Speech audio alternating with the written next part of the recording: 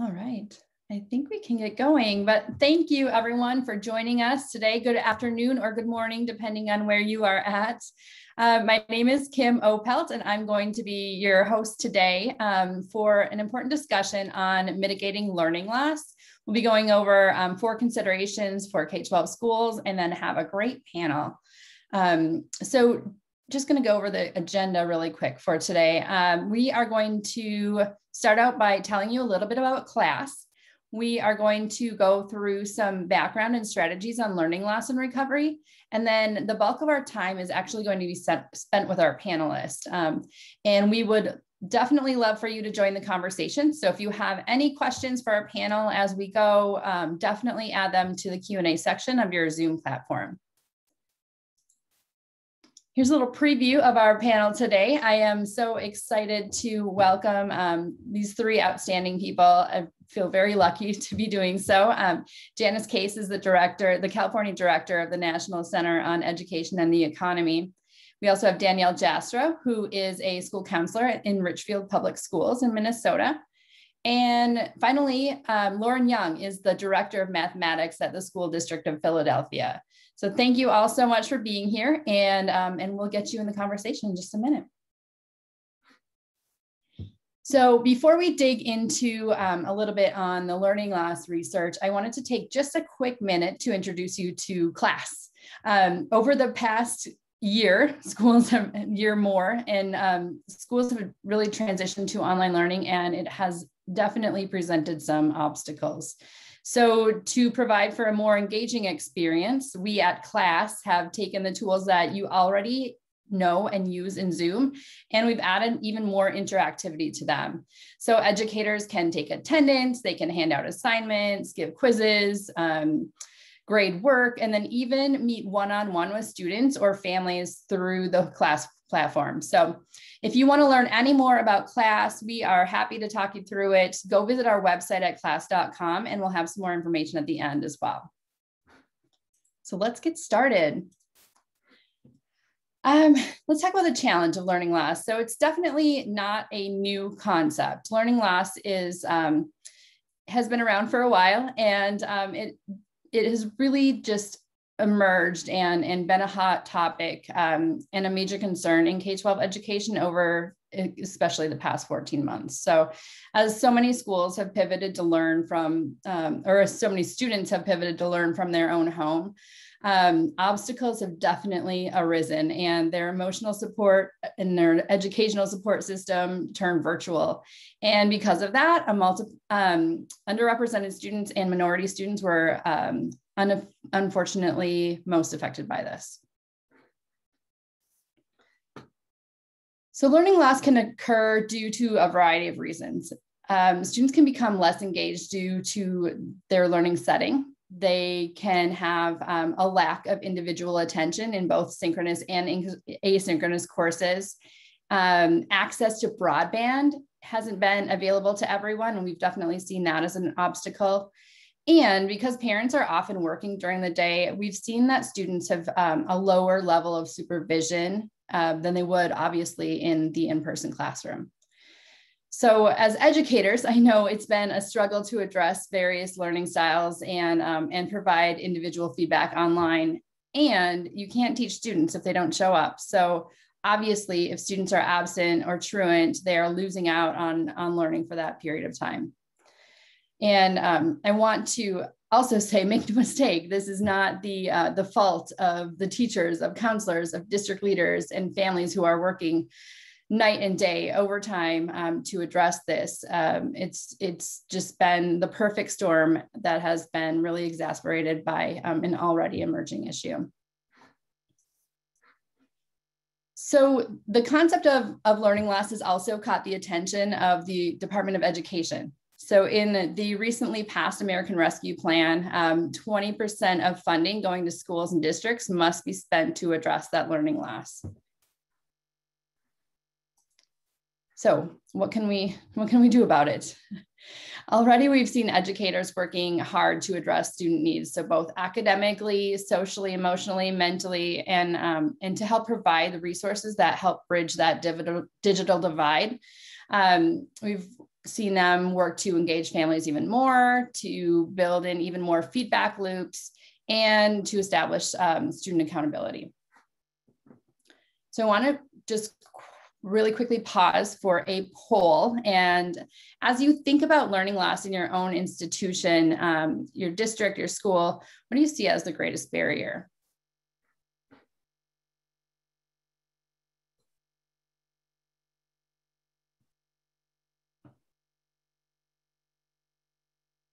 All right, we'll give you just one more minute.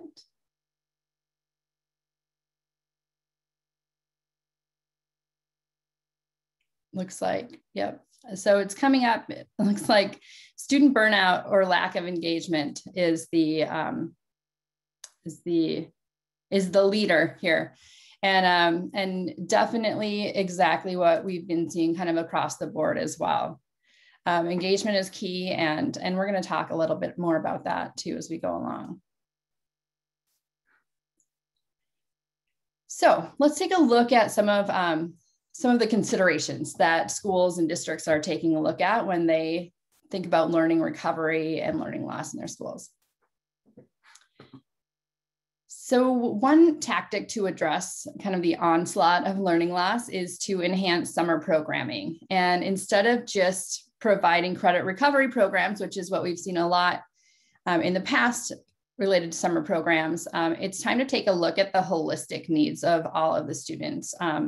Many who have been isolated for the past year. So when you're working on your summer programs, consider adding programs that address non-cognitive skills, and also those that kind of enhance the or reinforce the basics of the academic platform that students have been going off of. So they may need a refresh in that area, and just personalizing summer learning to help students feel confident as they start the year off, the new school year off, is going to be beneficial to all, I think.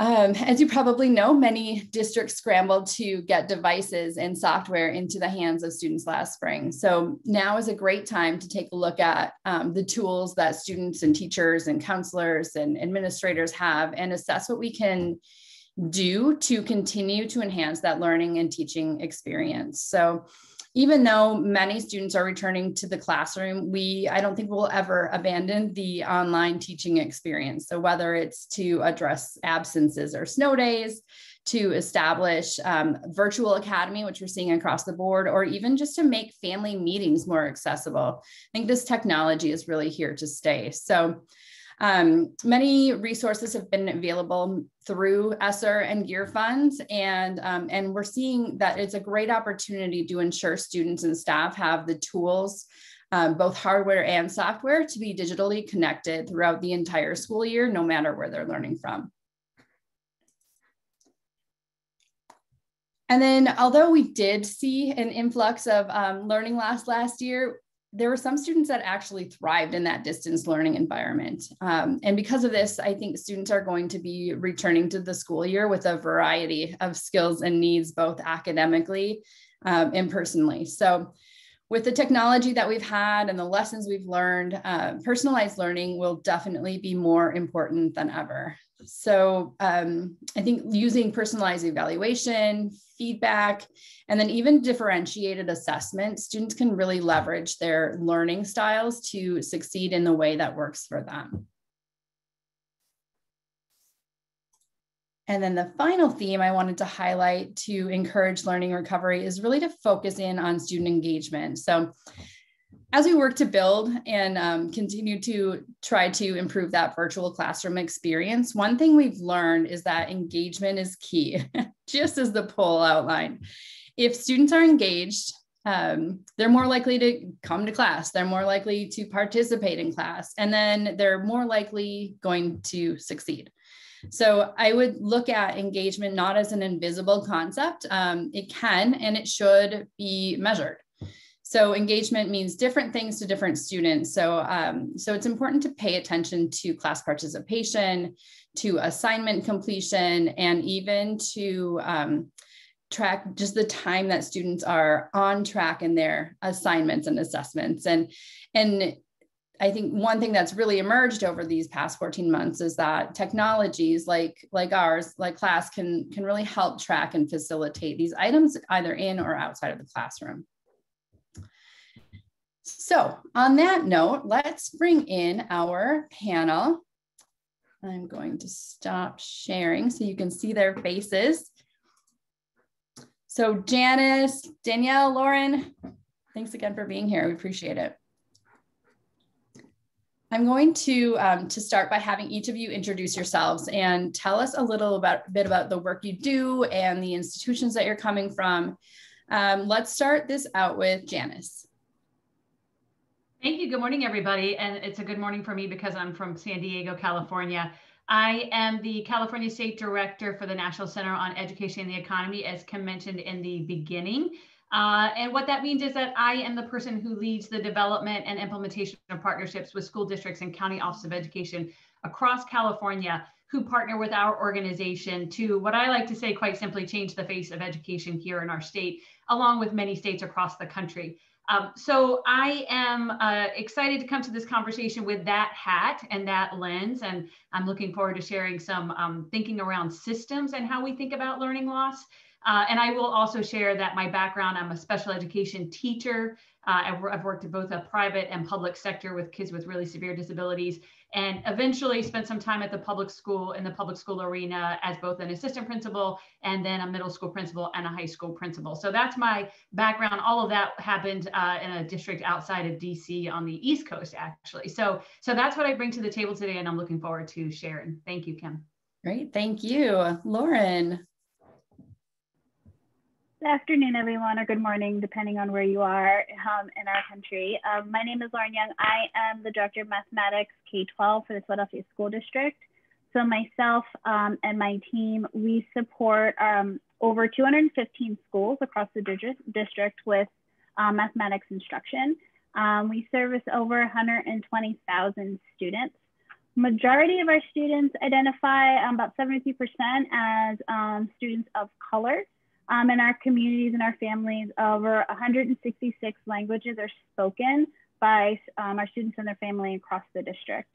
So we love our work and we have a lot of work to do. And my primary focus with support of my team is providing our teachers and our students with the tools to engage in rigorously aligned mathematics instruction that is culturally and linguistically inclusive. Our push is to ensure that all students graduate college and career ready with those tools and resources that they need to either go directly into a college or university or go into a trade, but really giving students the choice and the opportunity to decide what their futures hold as early as pre-K. So this is me. Oh, what have I done in the past?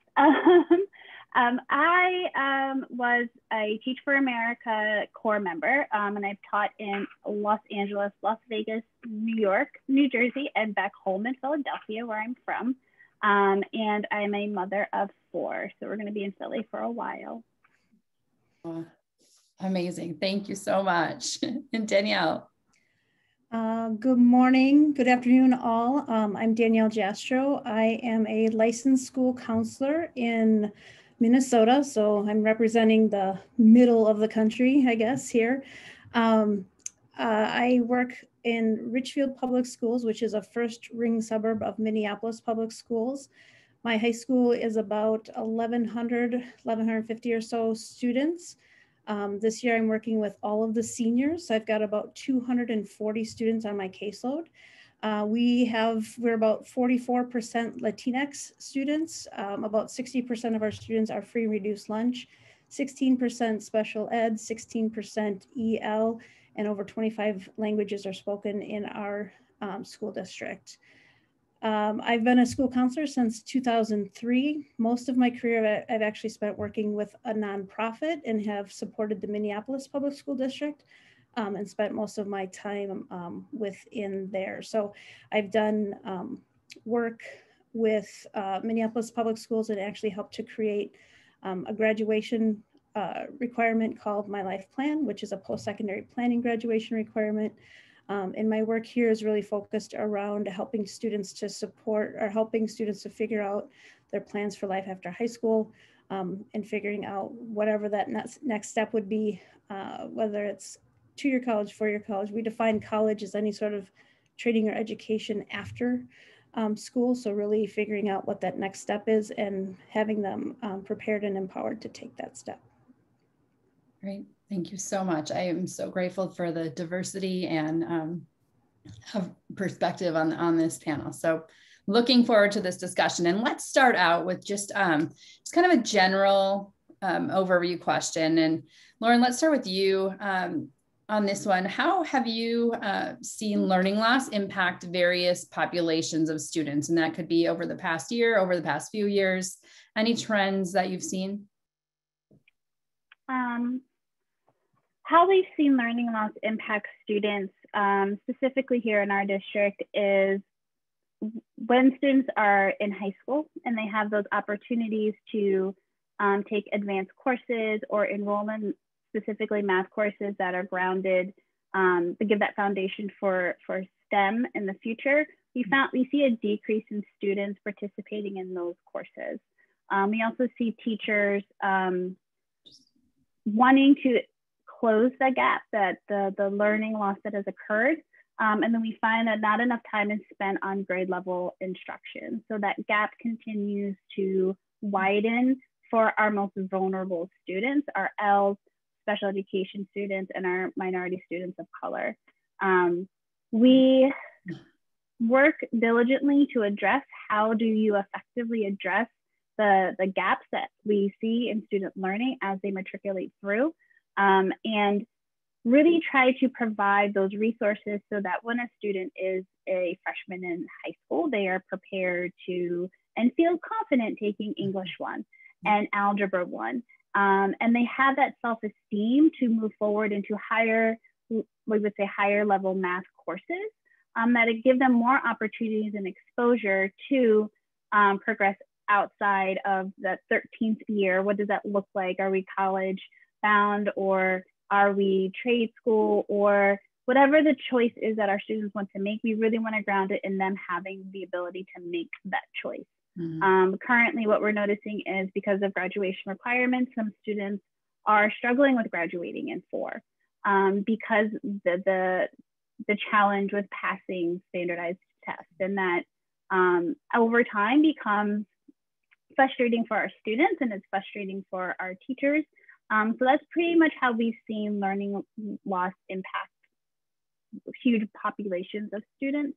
Mm-hmm. In our city, majority of our students, I had shared earlier, about 73% Hispanic, Latino, African American. So a significant amount of our population of students are already vulnerable and continue to be more at risk when we think about what has occurred this past year with learning loss with those students. Mm-hmm. Absolutely. Thank you. Danielle, I'm also going to pose that question to you. What have you seen as far as learning loss in your students? Absolutely. So, excuse me, similarly, I think with most of my experience has been with working with high school students. And one of the things I find a lot of my students are struggling with is just the amount of additional responsibilities they're facing outside of the school day and family obligations. A lot of my students are working to help support their family and take care of siblings or take care of other family members. So even they share the same motivations to take those higher level courses. They want to do those pieces and to get caught up. But really even trying to offer some of those opportunities to fill in the holes or to get them to where they need to be, the time and the energy for them to get caught up and get to where they need to be, they just don't have that available. There's really no support outside of the school day. Families are working, families are taking care of their stuff at home as well, that it's really hard for them to kind of be able to plug in. So in talking to my students, as we kind of looked at, what's going on, and how they're struggling just to kind of keep up with their classes now. You know, I have kids who are like, yeah, I haven't been going to class because I have to help my brothers and sisters get on and do distance learning there. So they're, you know, they're falling further and further behind because they're trying to keep their siblings up to date, whereas other kids are, you know, doing whatever they need to do and they don't have those additional obligations on them. So I think that's just a whole nother layer of responsibility that some of our students are facing that really puts a challenge on what they're trying to do, and another layer of responsibility and adulting that they're facing as teenagers. Right. Absolutely. Absolutely. And Janice, I know you have kind of a unique view from where you're at on learning loss and even just the trends of learning loss over the years. So wondering if you could comment a little bit on the impacts that you've seen from your level. Absolutely. Thank you for the opportunity. I really value what both Lauren and Danielle started us off with, because in both cases, we're getting a really kind of in-person glimpse, if you will, of what our kids are going through. And of course, likewise, what our educators are going through to support them. From Lauren's perspective, I love that out of the gate, she put on the table that they're looking at learning loss, of course, but also considering that in the scope of the conversation we've had for decades in this country around achievement gaps, if you will. And there's all kinds of terminology we can use for that. And that the learning loss conversation now really has to be in the context of that, not separate as if it's something new. And Danielle added to that we're looking at the social emotional impact of kids, because we're seeing kids with all these additional responsibilities that prevent them from accessing their own learning. And the last example around older kids having to support their younger siblings. And it ties to what Lauren said, because that's not new either. We've always had kids who had those struggles at home. What's very different from our lens is that we can see it now, right? We can actually see it. We can be in their homes and see it happening. And as a result of that, as a K-12 community, we have to consider then how we begin to support that. However, it also extends us to think about how much this isn't just a K-12 community problem, how much this is a community problem. So I think about the community that Lauren's in Philadelphia. The K-12 district schools in Philadelphia can't solve that problem, right? That becomes a community issue. That becomes a process, or it begs a process where we bring community stakeholders across the area together to say, how do we begin to support this? So I thank you for bringing both of those points up, ladies. I think that was important. From a learning loss perspective, stepping back, we're very much, the organization that I represent here today, the National Center on Education and the Economy, has spent decades doing research around high-performing systems around the world, specifically because for at least the last 3 decades, there's been a growing sense of urgency around the fact that our kids have been slipping further and further behind. That's not new. What's new is that the pandemic has created an urgency among all of us, parents, community members, businesses, schools, et cetera, around this idea. So what's new is that we're all paying attention to it, which is powerful, because quite frankly, educators have had this growing sense of urgency for a long time. Getting other people to pay attention to it and recognize that even though your kid seems okay, that doesn't mean that we're not slipping behind. What we know is that all of our kids in general are 2 to 3 years behind their counterparts in systems around the world, which means that our kids who have to compete globally are already at a disadvantage. And that was true before the pandemic.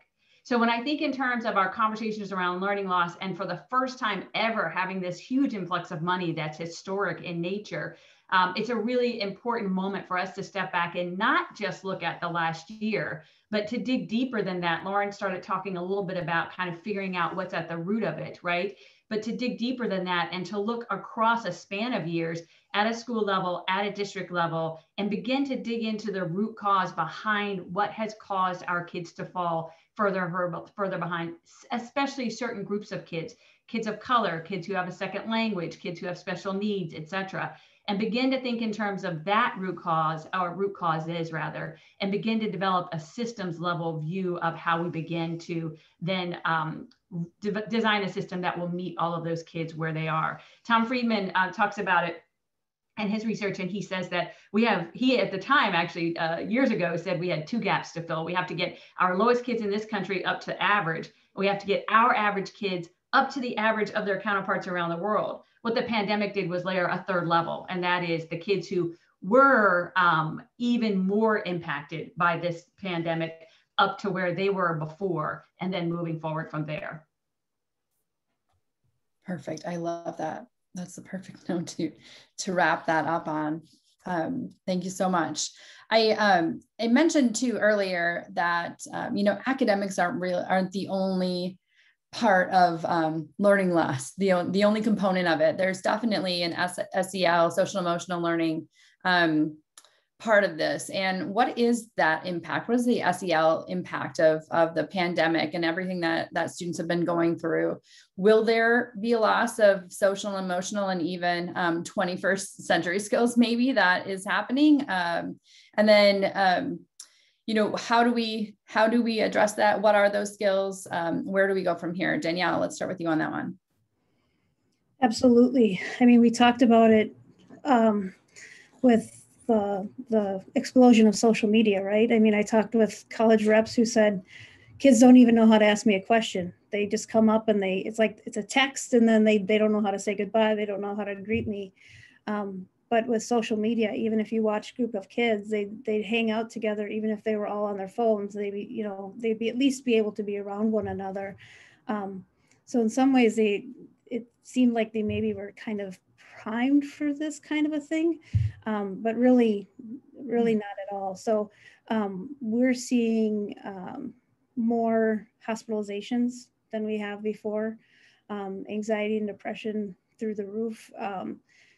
I think about the transitions, the big transitions. I mean, depending on what kind of system you're in, the 5 to 6, the 8 to 9, transitions where kids are switching schools and being in a new school. Next year, we'll have 9th graders and 10th graders who maybe have never been in our building before, and what that looks like.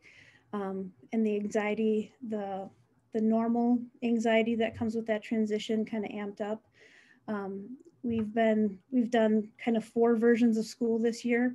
And when we came with our most recent, where we have kids in person, we had a kid have a panic attack in the car with his mom waiting to get into the building. So being around people and the anxiety of what does it mean to be exposed to a deadly virus, and what does that look like?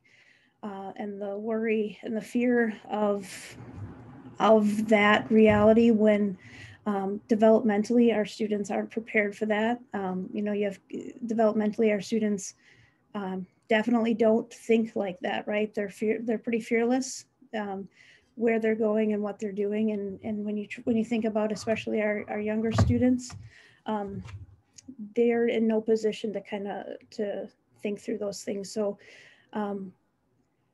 a lot of how do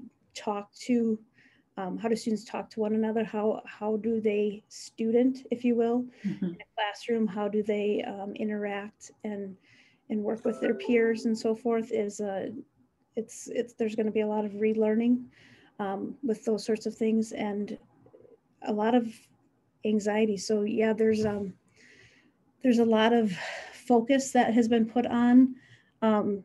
And I mean, even leading up to this, there's been an increased awareness that we need to be much more purposeful in teaching these skills.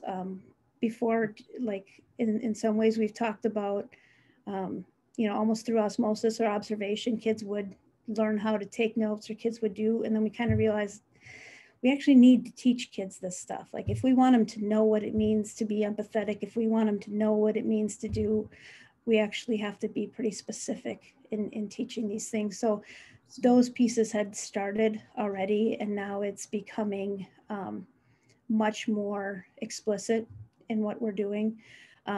We've spent a lot of time in our building. Actually, we have 45-minute advisory times, and once a week at our high school level, we have advisory lessons on social emotional learning.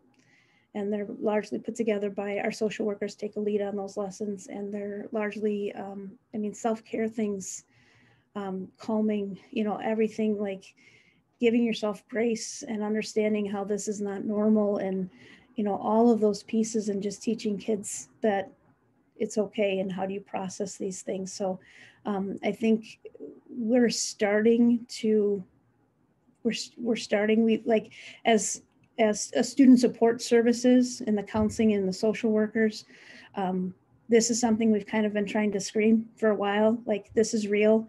Our kids are facing this. We need more of us.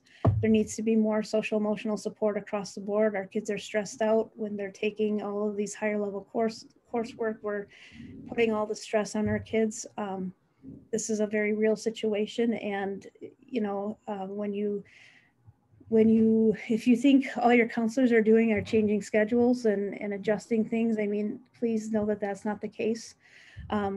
There's a lot going on with kids beyond just that, and there are professionals in your building that are trained to support them and to walk them through. So there's more that needs to be done, more mental health professionals, more social workers, more counselors. So as we look at this, talking about how do you start to build this in to your day, I think one of the things Lauren had mentioned and was being purposeful about building things into her math lessons. So we'd been talking before we started building some SEL into math, and one of the pieces we've looked at too is how do you start to make it be a part of the day. So our answer to that has been through our advisory lessons. It's not this one-off thing. It's something that we do. It's something that we talk about. It's something that happens across the building. It's not only the gym teacher, it's the chemistry teacher. This is something that everybody does. And it's not something that you go to that room over there to talk about. It's a universal conversation. So definitely continuing to build those up and continuing pre-K-12 to have those conversations.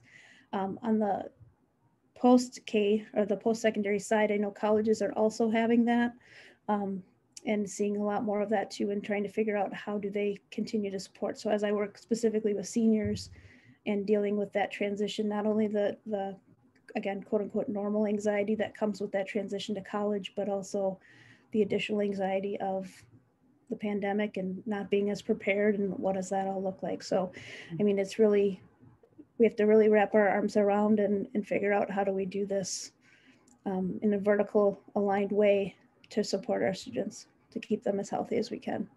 Absolutely. Absolutely. Being deliberate. I like that.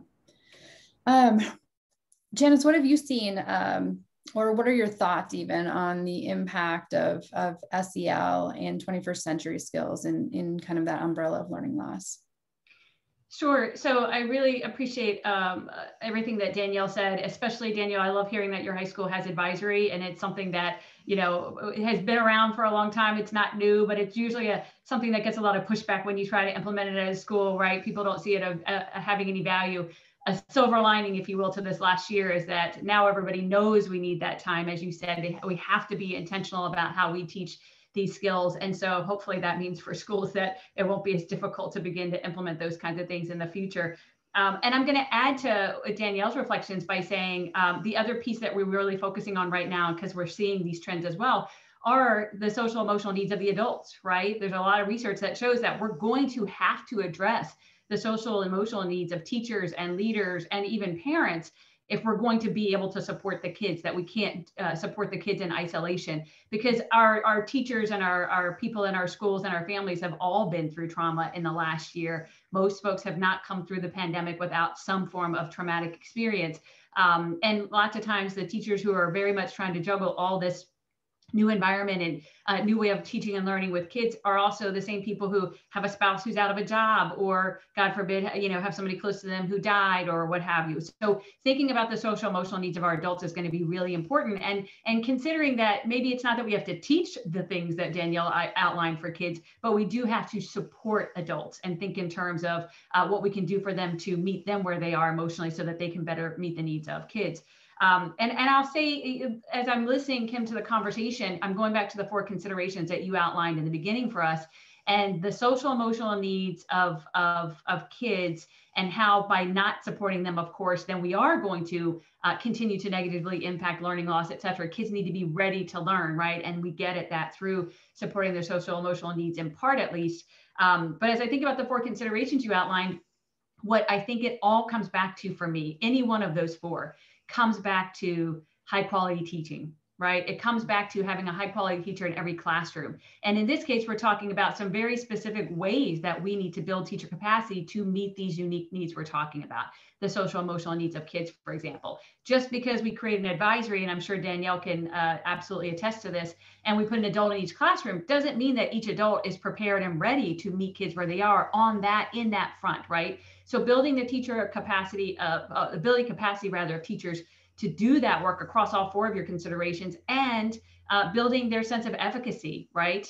More than ever, I think one of the things that we're seeing with adults, much like we did with kids, when kids first got into distance learning, we realized how not independent they were, right? That as much as we felt like they were independent in classrooms, once we got them in this environment, realized, wow, they rely on the adults to tell them every single step of the way. And that's something we've learned that we have to begin to, to kind of undo, if you will. But likewise with adults, the pandemic has changed the context of a teacher or a counselor or a principal every day. Every day I opened my email and got a new answer to the same question, got a new set of things that I had to do different today than I did tomorrow, et cetera. And as a result of that, we see that teachers and leaders are frozen a little bit, right? Like now we're all kind of going, just tell me what to do, because seriously, I don't think anybody really knows what to do, right? And so because of that, I think we have to work a little bit on the efficacy of the adults as well. And by doing that, then for me, that means when you build the efficacy and the capacity of the adults, they in turn then can support the kids at the levels doing the kinds of things Danielle outlined that we're going to have to see done in order to ensure that kids don't lose more ground moving forward. Absolutely. Absolutely. And Lauren, I know you touched on this a little bit in your opening kind of statements, but I would love to hear more about what your thoughts are on, from the perspective of an academic leader, and especially in mathematics. What are you seeing as the impact, the SEL and 21st century impact, and what can we do? And even if you want to elaborate on what you've already said about that. Absolutely. I wanted to just also second Janice and Danielle's points, because so many of that resonated with what we're seeing here. And I think as adults, I keep hearing a lot of language around our students are resilient, our babies are resilient. They are, but we also can't take advantage of how powerful and how resilient our students have been. There's families and babies that were excited to go to kindergarten and have not stepped foot inside of a kindergarten classroom. There's children that went to school one day in March and saw their teacher and their friends, and they have not been back in that space. And that is and has been very traumatizing. As a parent, I've seen how that has taken a toll on my children. And my partner and I, we're nervous about what the new norm is going to be, and how will our children acclimate to that. And Janice, I think you made a really great point about the teacher and the adults. Like, we need care so that we can ensure that our full glass is there for our students. They're making history. This has never happened before, and they are our history makers. So everything that we do and how we operate is going to predict what their road and what their future looks like. So if we're not able to give from a full glass from ourselves, our students, when they return or whatever the new norm is going to be, they're going to be the ones who are impacted by that. Our students have seen political unrest. They have, many of our children are afraid because as adults, this is new to us and we don't have answers, and we have a level of anxiety and stress that our students and our children can see and they can sense, and they have a lot of questions. So has our district come up with the perfect package of how to respond to that? No, I don't think anyone has, but I think as adults, it's really time for us to be collaborative across the district, across classrooms, across schools, across the country. To hear what's happening in Richfield Public Schools, that gives me an idea of what we can do with our 54 high schools in our district. It really is a time for us to break down those barriers and say, what are you doing and what is working? Because that's the only way we're going to find answers to addressing a lot of the questions that we have as adults, so that we are more prepared to serve our students and to serve our families. Our students have witnessed and have a lot of questions around, why are some going to school? Why are some not? Why do I need to wear a mask? Why this? And then teachers too are having those same thoughts and same feelings.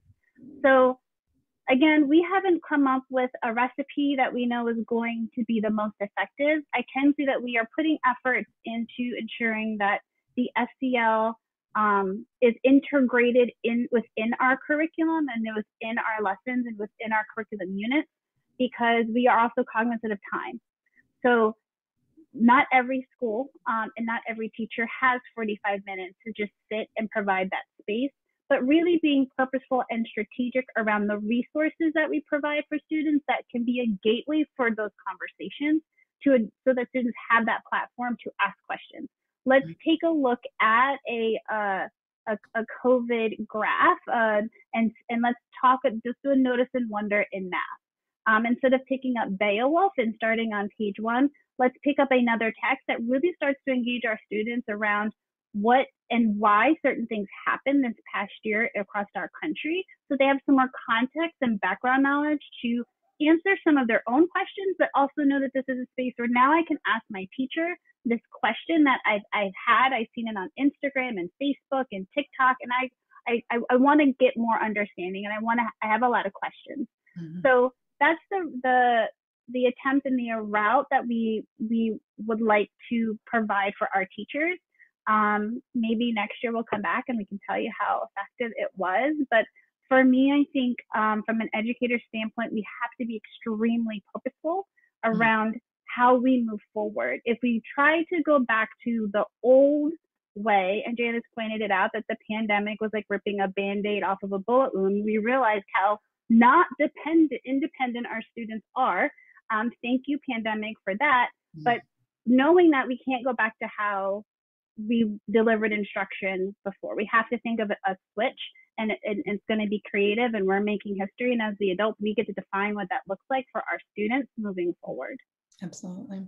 We are making history 100%, and the resilience has been outstanding. We talked a little bit earlier about summer programming and how maybe we can expand it beyond just credit recovery. And I'm seeing summer programs popping up all over the country that are looking at more of the basics. They're not just for credit recovery. They're opening to more and more students. So aside from that credit recovery, how can schools and districts address learning loss over this summer? And Lauren, I'm going to come right back to you on that one, if that's okay. Sure. So I struggle with the idea of learning loss because it assumes that learning occurred the first time in order for students to lose it.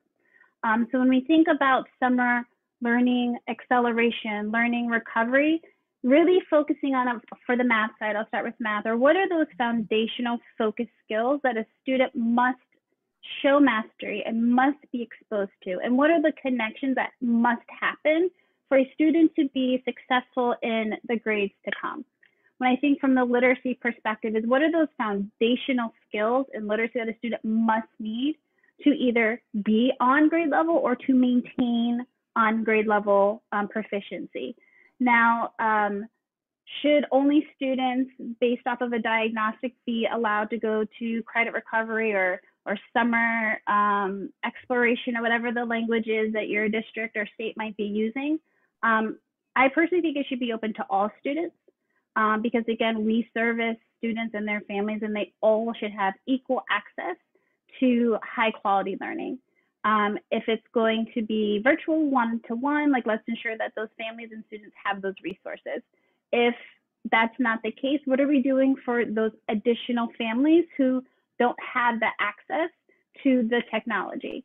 And then thinking from a parent's perspective, what about those resources that we're sending home with students or engaging with students during the day that is enough for a parent to continue to support at home? Very often, and I was at fault at this when I was a teacher, I assigned a lot of homework. I thought homework's going to fix everything because I didn't finish it during the day, so just go home and do all of the work. And this is when I was teaching in LA, and a lot of my parents' first language wasn't English. All of my directions were in English. My exemplar was in English. So then I'm not surprised why a lot of my students didn't finish their homework. So thinking more inclusive around the families that we serve and what is a respectable lift if a student is not going to be able to attend a physical building for your summer recovery or summer acceleration, and they're going to be at home? Do they have access to technology in order to engage? And if we're sending home packets or worksheets or whatever it is that you're able to do to ensure access, how are parents, what resources are we going to give to parents to continue to support their child at home so this relationship doesn't become one of frustration? Because our parents are already high level stress, and our students are also high level and stress, and there's anxiety. And I go back to our children, our babies being resilient. They want to do well. No, I can't think of one person who doesn't want to be acknowledged for working hard.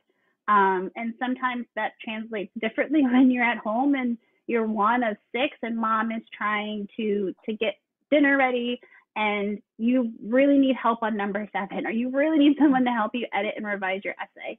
And I think that is something to just be a little bit mindful of. So I think it should be, everyone should have access to it. Of course, there should be priorities. Some of our most marginalized students and families should be highly encouraged. But at the same time, thinking about all students have experienced some learning gaps or some unfinished learning that needs to be stamped and solidified for them to matriculate successfully to the next grade, and not overlooking those students in that selection process. Great. And I know that we're starting to run short on time, so I'm going to hop to the next question. But if Danielle or Janice, you have anything to add to that, feel free to wrap it into this one. I wanted to talk a little bit about the tools and techniques and even the hardware and software that can be used throughout the summer into the next school year to address maybe learning differences, maybe, personalized learning in some ways, and just kind of accelerate that process. So really, and also, I guess, with the, the ESSER funding and GEAR funding coming out and available, and we're seeing tons of districts spending it on technology and hardware and software. So what tools have you seen? What tools do you feel will be useful kind of as we move forward throughout the summer and into next year, and really set the stage for a digitally connected educational experience for students? And let's start with Danielle. That's a great question. So I can obviously speak to what we use here in terms of what we have. So we use a learning management system called Schoology. So that's one of the tools that our students and teachers are using to communicate. With that, and I'm not sure kind of how it fits in, but one of the things that I've seen that's kind of interesting is, and I don't know if it's considered lab management software. When I worked in Minneapolis, that's kind of how it was referred to, but the program called GoGuardian. So as teachers are teaching, they can be on a program called GoGuardian, so they can monitor kind of what kids are doing. Now, as we kind of talked about, if the kids aren't logged in, they're not there, it only works if kids are logged in. But it's been one of the ways that we've tried to do interventions on our side as well, from the student support side. So when I've been working with kids who aren't engaged or aren't kind of showing up or aren't turning things in and have a bunch of fails across the board, I can log in and I'm seeing a kid who's supposed to be in math and they're online gaming.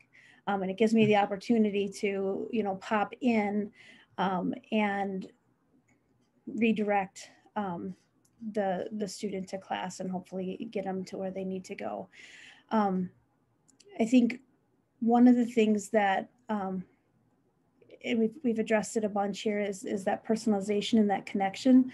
So typically, I think it's challenging, and as we've talked about, kind of the summer things, I've had this ongoing conversation / argument in my head about this year's been a battle.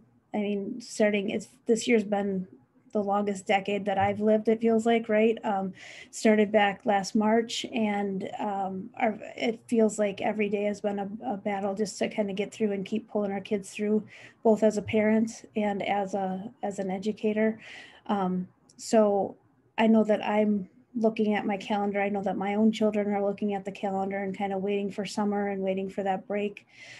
So I feel like it's this fine kind of line that we are dancing with how much do we push them into continuing to work during the summer and give them a break and let them kind of take that time to refresh and relax. So one of the things I think would be an interesting piece is as we talk with teams is how do we set up less frequently, obviously, than would happen in school, but maybe occasionally, like a couple of times a month, where we have these sessions that we can kind of bring kids together. From my perspective, obviously, it would be more post-secondary planning related or study skills related, or like kind of those social emotional skills related, transition skills, and just be available to talk to kids and kind of do online like sessions. We talked about going to kids and really meeting kids where they're at. So rather than always being here in the building or even having kids be in their places, like is there a park nearby? Is there a park near the school that they can kind of take advantage of? So trying to think outside the box and maybe make it be less school because we do have that flexibility of summer and go from there. Sounds good. And Janice, what kind of tools do you think will be useful through the summer and into the future? I think that first and foremost going there, and I appreciate the chance, I'm going to add a couple of thoughts to the summer piece in general, but starting with the tools, Kim, I think what's going to be really important is reminding ourselves of what did work this year. Because one of the huge things that happened this year is that our families had more access than ever before to what was happening in the classroom, what was happening at school, from everything from PTO meetings to being on school site teams to having a conversation with your child's teacher, even if you're at work, on shift work and you're in your, at your place of employment. We created more access than ever before. And so I think the tools you're talking about for me have such a significant impact on our conversation around equity that I think we have to, and I think we're going to have to remind ourselves, because I think it's going to be real easy to get comfortable with, oh, thank goodness we're back in person. Oh, Mom, can you come in and meet with me? I want to talk about, your child. And I think first and foremost, we have to be very clear about now we actually have the opportunity to say and to use the tools. And I'm thinking about, of course, tools like class, because your design is around not just classroom instruction, but all of those pieces. But to be able to say to a parent, hey, let's chat. What do you prefer? Should we hop on, right, the Zoom, or should we, call, or should you come in, or what have you? So access for me with those tools is going to be huge. And that's true, of course, also for kids. It's also true for the adults in the school system, right? Gone are the days where we need to drag teachers away from their site to do a 2-hour training and they have to give up a day, and now my kid's with a sub, because now they should be able to step into a workroom, hopefully, and do a 2-hour training virtually and go back into the classroom and not have to, again, give up a day of learning with their kids who they know best. So that's some of the ways from a big picture perspective I see those tools. When I back up and think about the summer piece, and again, the tools are going to be really critical here, but whether we're thinking about in-person learning around those ESSER funding for learning loss, or we're thinking about virtual learning, I think one of the really interesting things that we're discovering is that the adults are exhausted. And so, for example, our organization launched a membership organization for superintendents called the Alliance last fall. It was something we've been planning for years, but we accelerated it because we knew superintendents needed more support right now. And one of the conversations we had in a small network group of soups from across the country the other day revealed that they can't get teachers to sign up for summer school. even when they offer to pay them more because they're exhausted, right? So all of that leads to something that I would encourage, and that is think about your summer school opportunities and not relating them to advancing cognitive growth. The fact of the matter is we're not making up for learning loss this summer. We're not. We're not doing it in a 4-week or 6-week, 3-hour-a-day program, in person, out of person, drilling math skills this summer, drilling reading skills this summer. That is not going to catch kids up. Let's spend the time engaging them again on the social emotional front. Let's spend the time getting them happy about school again and happy about life. Let's spend the time helping them recover some from the trauma that they've experienced. I think that's you're going to find that more bang for the buck when they get back in the fall then, right? Because they're going to be more ready, if you will, to do school, so to speak. But likewise, the adults, it's a lot less pressure on the adults to have to plan for that. And quite frankly, it begins to do some patching for their social emotional needs.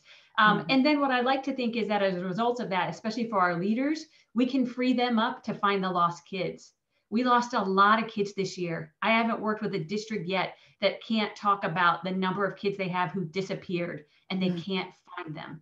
And so that would also free up for the summer some adults who can focus on knocking on doors and finding lost kids and re-engaging them back in the school and determining what it is they're going to need to do that, right? Because just saying we're going to be back in person and sending out a schedule does not mean those same kids who've been gone for a year are going to show up on your doorstep in August.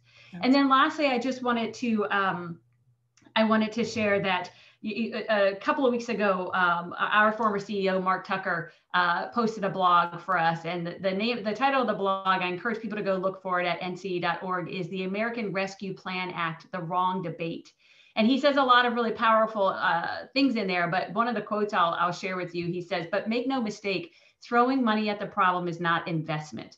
It will be investment only if this moment is used to change and modernize our education and job training systems root to branch." So I share that because I know we have to focus on learning loss. I know we have to focus on summer because that's your most immediate pressing thing for all the people in our audience today. But bigger than that is really stepping back and thinking about, and I'm going to come back to what you started this question with, Kim, the tools, right?